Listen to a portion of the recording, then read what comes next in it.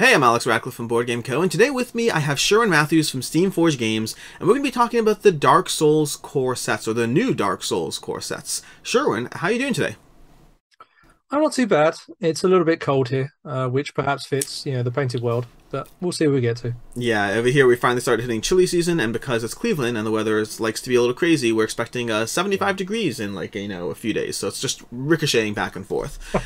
But in any case, so Dark Souls. So let's go ahead and jump into this to a degree. This is basically a conversation around the Dark Souls core sets, which are interesting both in their own rights because, well, Dark Souls is a very large IP, been turned into a very large board game, been around for a long time, and suddenly had two new core sets. So lots of interesting questions off the bat, and then more interesting because as well, not more interesting, additionally interesting, because we have the upcoming Elden Ring. And so there's a whole bunch of conversations, primarily around Dark Souls, some small questions about Elden Ring, different things like that we'll be diving into throughout this. Timestamps to allow, as usual, to any relevant sections for those who want to jump around to whatever question speaks to you the most. But Sherwin, I think the first question I have off the bat, and by the way, this is a conversation, so in all cases, on my end and your end, wherever we want to take this, wherever it goes. But starting off the bat, for me, it's been 5 years since Dark Souls came out, and Elden Ring is coming out very, very shortly. Why now? Why now are we having two new core sets for Dark Souls? What prompted this decision?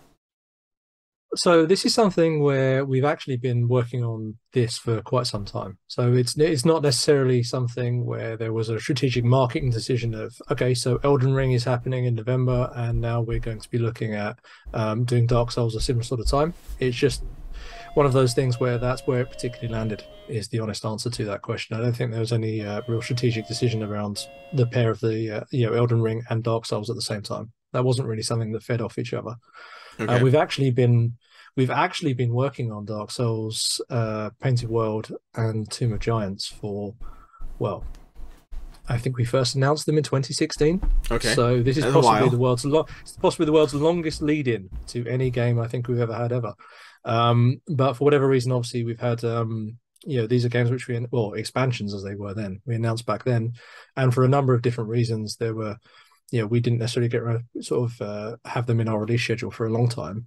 And when it came to revisiting them, that's when we made the decision, which is probably a nice segue into probably one of your next questions of, let's look at this as a new release. Do we want to revise the rules? Is this an opportunity to create a new core set?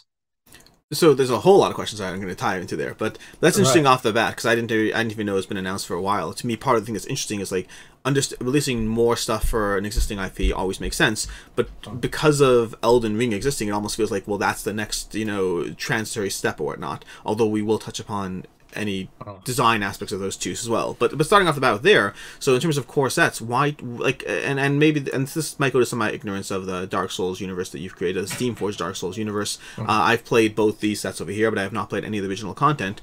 But the original content just has a single core set and then a ton of expansions, correct? Correct. Why specifically two core sets now? Why two? Why not three? Why not one? I would almost assume one and then expansions. Why two separate core sets with a lot of overlap in, well, everything, and then what's the reason for that? I think part of the drive for so originally both of these were vision. Our vision for them was expansions, so Mm, they were very much similar to Darkroot Basin, and also you have Old Iron Keep and a couple of the okay. others. We looked at them that way, and it's something where as time went on and we started thinking about what these could look like, plus also the amount of time that's elapsed since the original Dark Souls release versus now, we really started to think, well, actually, maybe we should start thinking about these as new core sets, as standalones, because they make it much more accessible to a new audience, as well as obviously the opportunity for existing fans to pick them up, but actually have a qualitatively new experience, i.e., the campaign, revised rule set, new models, and so forth. Gotcha. And how do they integrate in terms of if you're trying to go from one to the next? Is there any way to treat these as expansions? Like, So then they are effectively standalones, much like our original Dark Souls sort of mm, sets. Every one of those is, you have mega boss expansions, which simply add in a new boss to your games. You okay. have other areas you can explore or whatever else, but they are ultimately all standalone experiences. These are very much similar in that sense. There's not an overarching campaign you could play between box to box to box.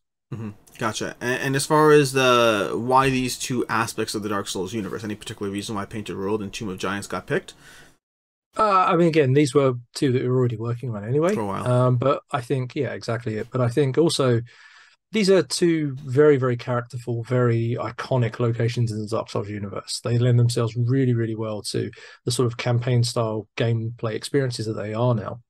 Especially, if you're looking at the Painted World, that sort of sense of journeying across this land, this sort of forsaken landscape to get from one side to the other to defeat the boss and so on. It's a really nice campaign vibe to what these are, which I think these particular locations both lend themselves to really, really well.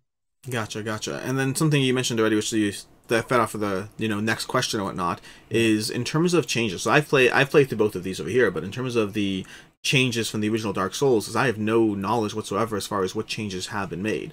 I'm aware of some general high-level feedbacks aspects of the Dark Souls journeys, of the Dark Souls experience. I know that they've both been incredibly, the whole thing has both been incredibly well received in many aspects, while also getting some critique about elements of grind or things like that in different areas. But I don't necessarily know. Well, I would say from your stance, from Steamforged Games stance, what areas of critical feedback were given around the Dark Souls universe, and which of those did you attempt to address, and how? Which is a large question, but because some of those, it's a huge question because some of these might be like, hey, there's like 3 areas, but you know what, this one is just too integral, so we just couldn't address it, and this one might be like, I don't know, like however you want to tackle. There's a lot of stuff to go into there.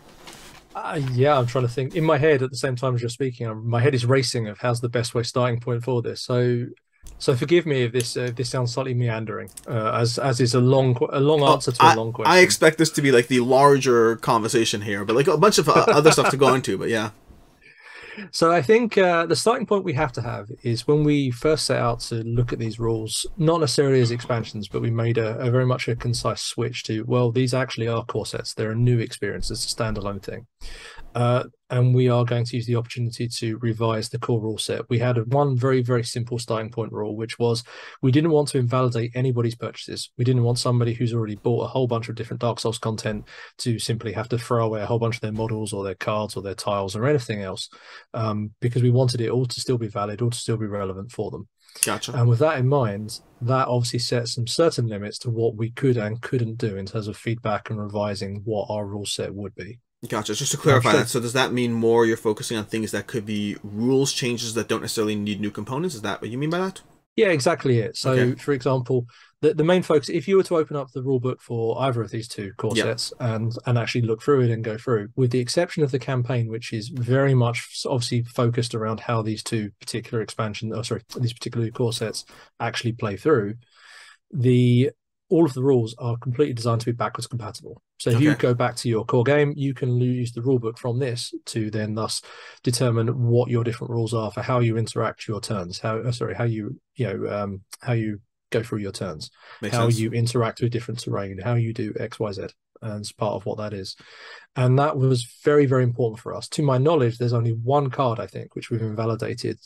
And feel free. I imagine the beauty of videos is that someone will find one, of course, but so far what I found is literally a single card, which is the Wolf Ring, which we've since obviously we've replaced in Dark Souls 2 and Giants anyway. So there's a new version of the Wolf Ring in that box. But all of your existing content you can still play using these new rules, and that should be something where, and this kind of leads us into the second part, we really reached into the community. Dark Souls is blessed with this incredibly passionate and incredibly focused and direct audience. And what's really, really good about that in our board game community especially is that they've been very proactive in terms of building their own homebrew rules, in terms of building their own adaptations to this. And that all games have that to a certain extent, but what every single one of those members of the community who've gone to the time and effort of doing that are doing is creating more of a more callbacks to their favorite game series. They're creating something where they can look at this product and go, actually, I really like this particular aspect that I want to drill into of my Dark Souls core experience, and I would like that to be better reflected in the board game and so on.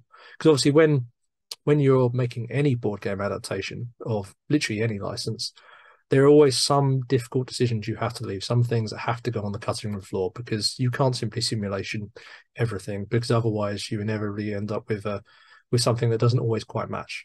Same way that video games have certain rules that they can follow, board games have something else in terms of complexity and in terms of player interactions and all sorts of things like that. So one of the things we wanted to do is reach into that community and really interact with a few key members in there and ask them, what are your homebrew rules? How do you play this game? How do you interact with it?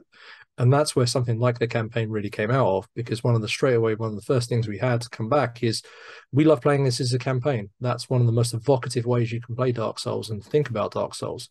So we want this to be something where more than a standalone session where I sit down with my friends, play for a few hours, and then we beat a boss and then we're done. Is we want these experiences to be tied together. We want these to be things where actually over the course of several sessions of us sitting down over the course of a month, 2 months, 3 months, whatever, our gaming sessions will all unite together into a campaign that feels much more cohesive, much more focused, and much more evocative of what our game experience of traversing the painted world or the Tomb of Giants would be.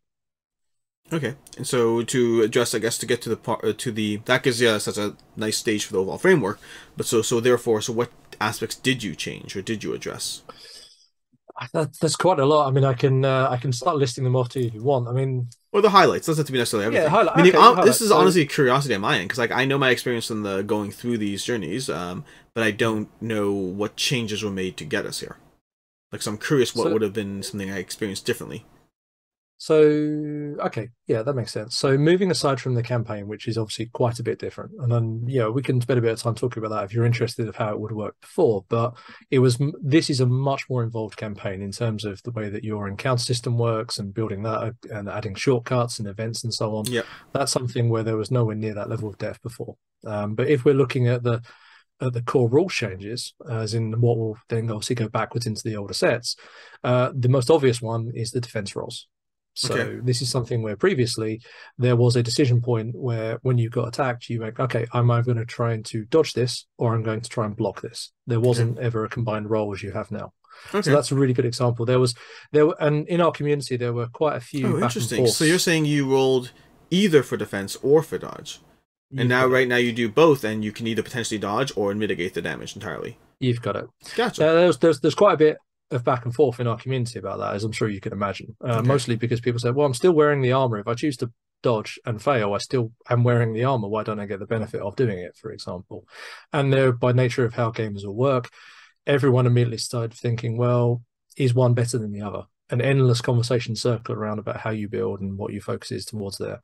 And obviously being that, you're ultimately looking at finding gear, which is from a random pull from a deck, there are certain ways where it's not easy to optimize.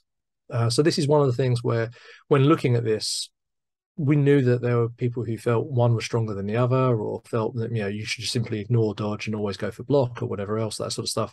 Well, why not combine the pair? It's more thematically appropriate, and also it's more forgiving to the players in the sense that if you don't get the right drops, then one playstyle wasn't available to you in the old system. So let's combine the pair. And it still forces you to evaluate your build structure. Like, I know as I was going through Painted World, I definitely prioritized. I personally prefer dodge. I like dodge a lot, but I personally preferred building towards a dodge system. But you do, meaning it doesn't take away from the decision around how you build your character, but it does take away from the moment-to-moment decision while being more forgiving for the players. Interesting. And you mentioned shortcuts. Shortcuts were not in the original Dark Souls. No, so shortcuts were definitely not in the original Dark Souls. So it was something where, again, the way the original Dark Souls experience would have been is you lay out a series of tiles, and then right at the start of the game, you have 5 tiles that you lay out. You start off on the first one, you finish that, you either choose to go back to the bonfire or you can keep on going, fighting your way through. If you return to the bonfire, everything resets, and then you start from square one and you have to go all the way back through again. Could be quite grindy. Could be something where, again, you found yourself returning to those same fights over and over. And no matter how much you're leveled up and you can blast through them, ultimately you are still zipping through stuff that, is still a combat encounter to have to overcome. Shortcuts is a nice thing where it enables us to sidestep some of that stuff. So if there is an early level encounter, you can simply ignore that by going straight to the point where you were last out or the last thing you found. And that's actually one of the things where thematically that was one of the immediate, quite surprised bit of feedback that quite surprising piece of feedback. But we had a few of our people say, well, actually, it is very Dark Souls to fight your way through an area and then literally just flip a latch on a door, and now you can just go straight back to where this next bonfire is. So that is a nice melding of the pair that also lets us unlock a gameplay change at the same time being thematically appropriate. Yeah, and then how do you balance around that versus the souls you'd gather throughout that process? Meaning, because if a player chooses, you're now giving the player a player choice, player agency between effectively grind or souls. So, like, how do you balance around that? Well, part of that is factored into the new encounter design. Okay. And that's really the big dramatic shift that you would experience playing this that you wouldn't necessarily have in the older versions of the game. So one of the things that Matt, our creative director, and I sort of sat down and started discussing initially is we're always really big fans of the combat puzzle.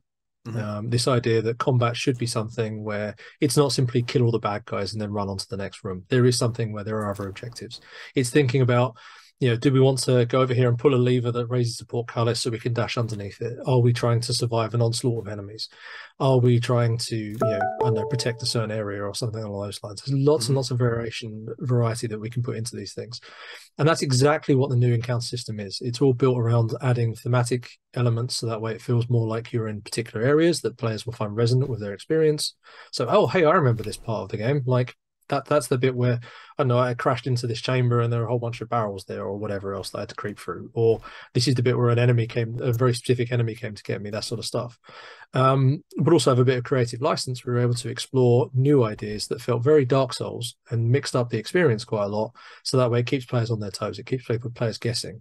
And then obviously built into part of that is the idea of, of rewards where we can set specific trials. So you have bonus objectives of trying to do certain things in a certain time limit. We can do things where we can much better focus the amount of souls you're getting. And some of those encounters don't actually offer you that many souls if they're a low-level encounter. So for players, especially, having a shortcut isn't actually that much of a detriment to missing it and skipping it over. Gotcha. That makes sense. So you mentioned the Dark Souls. You mentioned one other thing. You mentioned the shortcuts, and there was one other thing you mentioned along with shortcuts. I'm trying to remember what it was. As far as a design decision, the difference in the core sets. Oh. I mean, there's a few different rule bits and pieces that we can dive into. I mean, Sure. This is the point where we rewind the video and have a No. Go for it. What's the different rule set? I'll try to remember what that was while you dive into it. I'm going to bring up, just off the top of my head, most of it, there's a few different changes to terrain, changes to how terrain works, but most of that supports obviously the encounters themselves. We wanted to make, for example, a change to gravestones and how they work is something where they're really there to better enable you, because you don't necessarily set up the boss decks at the start of the game now. There's something where we need to switch those around to give you more capacity to look at other types of decks as well, as an obvious example. When you go to buy items, when you're back at when you go back to the bonfire, you now have a selection of different items that you can get rather than just having a one pull or whatever else. That was another common house rule that people had, where I draw X amount of cards and we can choose which one we want to get rather than you draw a card and then choose whether to buy or not. Small changes like that. Another one which was quite interesting and again factored in quite nicely is that we gave people the opportunity that when they found a new piece of equipment, they can actually equip that straight away instead of having to put it in the inventory and then go back to the bonfire and thus use their sparks to have to go do that. Interesting. So that's actually one thing. I remember the first time I was going through the Painted World and I was reading through the whole rule set aspect of the bonfire and figuring this out. And my first level of irritation was like, do I have to go to the bonfire to equip my equipment? And I looked through. I was like, nope, I can do that. I'm fine. Yeah. I'll level up later. That's fine. I'll wait till the leveling up. But I was irritated when I first got that first piece of cool equipment and I thought I'd have to go back to the bonfire. And I remember reading that and being like, good, they didn't make me do that much. But it's interesting to know that that was different. Yeah, so in the first version, that was a big thing you had to do. So, and also on that feeds into something else, is we were able to streamline what the rules were. And I say this with absolute honesty and transparency. I think when I first sat down to look at the rulebook, I felt like, and I think it's not an unfair statement, I could tell this was one of the first board game rule books that we as a company wrote, if I'm to be quite honest looking at it. And I don't mean that with any sense of detriment to any of the guys who worked on it for obvious reasons. This is from 6 years ago. It's a process. Now. Watch my first video and watch my video now. A whole different conversation. Exactly it. Just in the way that my mind worked and looked at it, and obviously 6 years of writing rules and discussing various different bits and pieces and honing our craft meant that we could look at this and go, this is a slight grey area, or this language could be tightened up here or streamlined here to make it easier for players to understand what's going on. In that respect, that's one of the big changes in the rulebook, is really, when I say streamlining, people start to think you've stripped things out. It's more so much just making simple, more declarative statements that are clearer and easier to understand and easier to follow intent. Yeah, having read a lot of rulebooks, I can tell you I struggled 0% with the Dark Souls, with these particular. I haven't read the original, but these were clear. They're obviously lengthy to account for all the things from the progression, the bonfire, the sequences, the boss scenarios, but also it was also well structured in a way that it was not just generally clear, but it was well structured such that you can kind of choose the parts that are relevant to where you're up to in the journey and say, I'll get to this rest later. I'll read the boss fight later. I'll read the bonfire later. Like, I kind of read their core parts, flipped through what else I needed to get to, and then dealt with those as I went, so I didn't have to hold all that information in my head all at once. It's a very easy experience to dive into. But yeah. Yeah, rule books are a thing that are endlessly fascinating to me. I spend an awful lot of time looking at those, and I'm a very big fan of almost breaking them down into components, in the sense that, exactly as you've said, read this far. Once you've read this far, you can go and play the game. You don't have to store that information in, because if I just give you information overload, the whole thing seems unwieldy and you can't necessarily know what you're doing.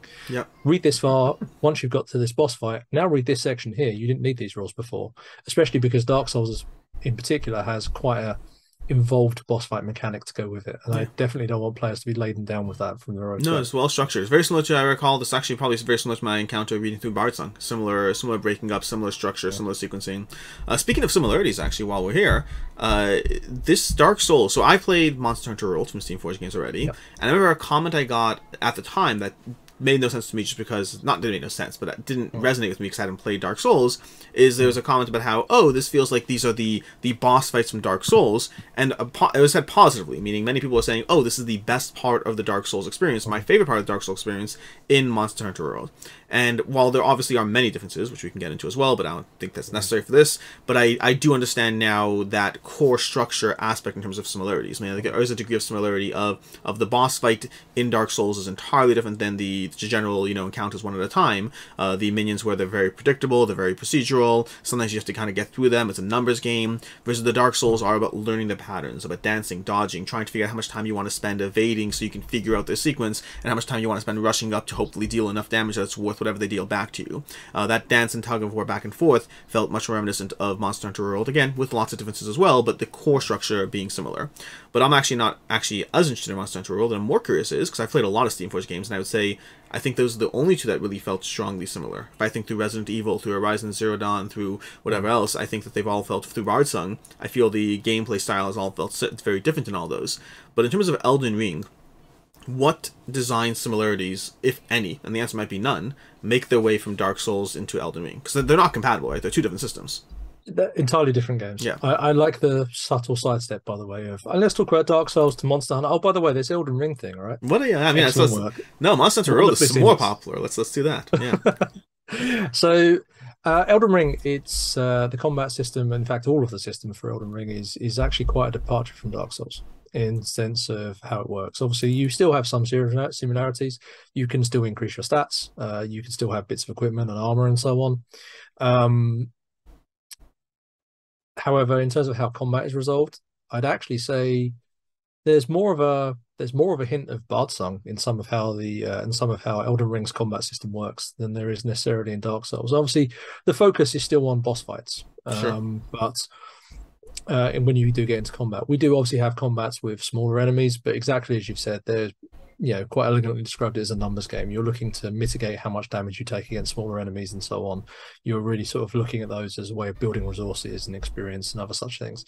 The real focus, when you actually get into what the actual combat aspect is, let's say the exploration is wildly different in Elden Ring. The combat system, I think, is best described as an interesting melding of Monster Hunter World, Bardsong, some small parts of Resident Evil. There's a few different bits and pieces going in there, but it's very distinct, unique, and very much its own entity is the best way to describe it, which is why I hesitate to really name drop any of those games, because although there are elements, this is something where we're very excited. It's a real, if we're to look at our core systems, and we can talk about Resident Evil, for example, as our survival horror engine. We can talk about Dark Souls as there's the Dark Souls engine. We can talk about Monster Hunter, which uses a very similar engine to its distinct engine, which has taken bits and pieces from a few different sources.